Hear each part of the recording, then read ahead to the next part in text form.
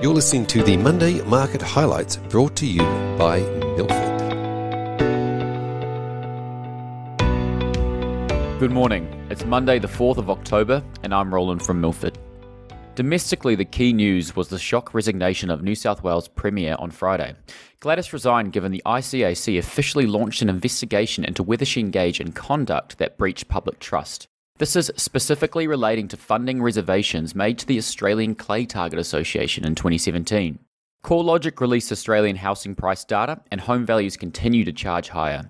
Across Australia, they increased 1.5% month on month, taking annual growth to 20.3%, which is the fastest pace of annual growth since 1989.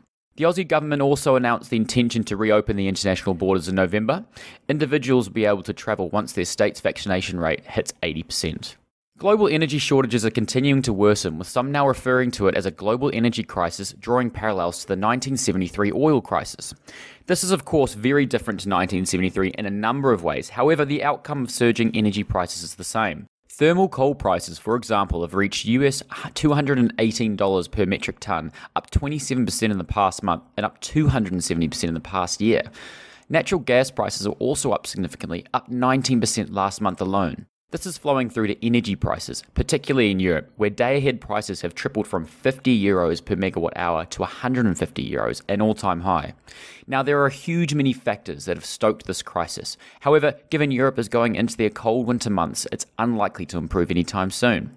Now, turning to equity news, this energy issue is proving to be an opportunity for certain companies. Whitehaven Coal, for example, rallied 28% in September.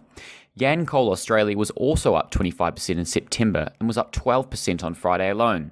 Optus, the telecommunication company, announced the sale of a 70% stake in their towers to AusSuper. The transaction valued their assets at $2.3 billion, or on 38 times last year's EBITDA.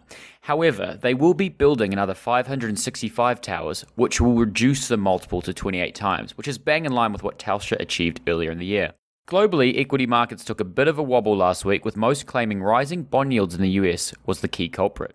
Turning to the week ahead, the market will be focused on negotiations in the US around the need to raise their debt ceiling. Janet Yellen, the Treasurer, has estimated that the US government will run out of funding by the 18th of October.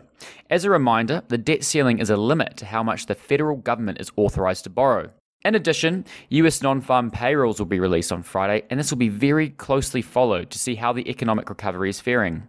The market is expecting about 460,000 jobs to have been added in September.